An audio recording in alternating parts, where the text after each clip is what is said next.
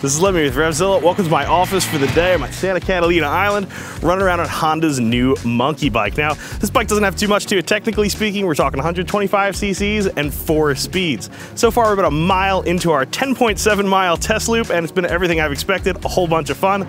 Let's take a ride and see what this thing can actually do. Santa Catalina Island is kind of an interesting place in that there aren't really many cars there, so there's all sorts of alternative transportation. There's golf carts all over the place. There are a couple of very tiny cars. You'll see lots of motorcycles, and I don't think I've ever seen so many Japanese K-trucks in one spot in all my life. Honda's not stupid. They want to bring the monkey to a place where it's absolutely going to shine, and Santa Catalina Island was that place. With the highest speed limit on the island that I found of 35 miles an hour, something like the monkey is absolutely perfect. It's a beautiful place to go ride. I could picture it doing similarly well in a very urban environment too, somewhere where top speed doesn't really matter, but size, portability, compactness, and ease of parking really stand out. Now, of course, this would be the time in a review normally when I sold you on the spec sheet. I'd tell you what your dollars were buying. However, there's not a single spec here that actually matters. The thing's under-braked, it's under-damped, it's under-sprung, and there's not enough power. So the question is, how much fun are you actually having in this bike? So I can tell you from riding it, I had a ball. I loved this bike. I enjoyed riding it a whole bunch, and I imagine most people who swing a leg over the monkey will completely agree with me on it.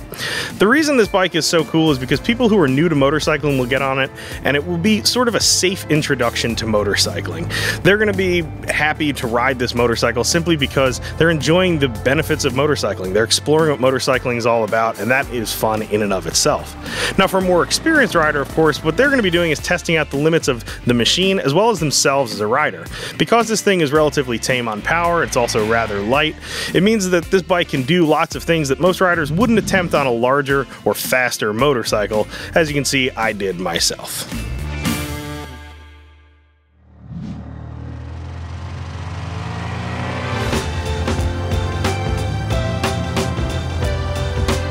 Alrighty, so perhaps this wasn't the most exhaustive press launch I've ever been on. If I believe my odometer, I put 13 miles in this motorcycle. However, I don't need a bunch of seat time on this. I have lots of seat time on a Grom, and let's be honest, these two bikes are kissing cousins. Both bikes are simple, they're fun, they're light, they're easy, they're everything a motorcycle should be. So the big difference here between this and a Grom obviously is going to be the styling, and with this retro styling, Honda's really hitting a lot of different riders here. I think this may be a motorcycle that could appeal to 3 different generations of motorcyclists. Not something that necessarily happens all the time. What Honda's done here really is made a bike that's not just the perfect first bike, but could also be the perfect last bike too. And of course, it's going to fit all sorts of riders in between. Honda did a wonderful job with the new monkey. However, I think they have one step left in order to make this thing an absolute smash hit. However, I don't have enough time in this video to tell you all about it. Swing by my article over on Common Tread, and I'll tell you exactly what I think Honda needs to do to make this thing something you're going to find in everybody's garage. As always, I'm Lem. I'm out of here.